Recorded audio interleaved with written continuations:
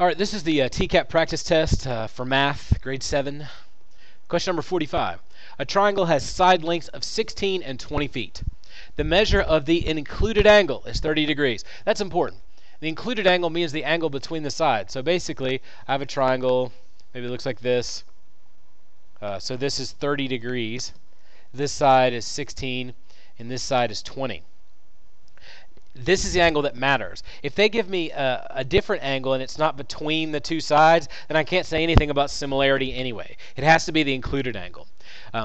Which measurements can be the side lengths and the included angle of the corresponding parts in a similar triangle. Now, similar triangles have two things that make them similar. Number one, corresponding angles have to be congruent, or they have to be the same thing. So if the included angle is not the same, then it's not the right answer. So in B, they say that the included angle is 60 degrees. Well, in the original triangle, it's 30 degrees. So that cannot be the right answer. Same thing with D. It can't be the right answer because the 60 degrees has to be 30 degrees. Otherwise, they're not similar anyway. Now, the other thing that it has to be, so I should write corresponding angle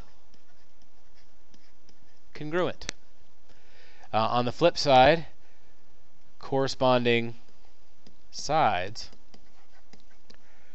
are proportional, where they make the same fraction.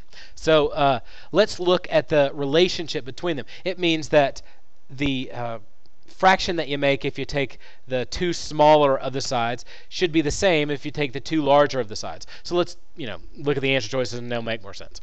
So in this case, I have 16 and 32 would be the two small ones. So I'm going to put 16 over 32. 16 over 32 is 1/2. The two larger ones would be 20 over 36. 20 over 36 is 5/9. They're not the same. That doesn't look good, does it? Let's try C. In this case, 16 over 36 gives you 4/9, and then 20 over 45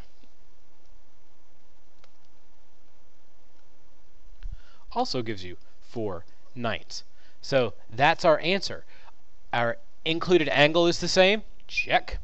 And if I take the little sides, so the original small side from our triangle is 16, so I match it with the 36 and make a little fraction here, and it gives me 4/9 when it's reduced.